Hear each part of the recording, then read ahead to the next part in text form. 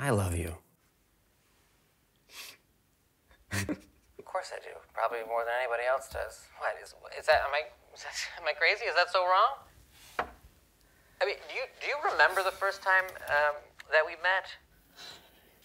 We got a beer at that bar. What was the name of that place? I don't know. It's, had the dance music. I mean, I don't even know how they let you in the place. You didn't look like you were more than 12 years old to me at the time. Yeah, that was like 3 years ago.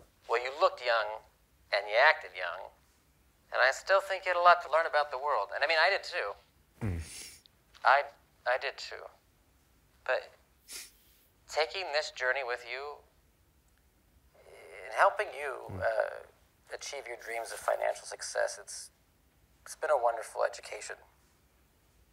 But the one thing I'll never forget, Despite, how much of an asshole you've been to me over the years, and probably right now, is I'll always say to myself, that kid trusted me. That I don't take for granted.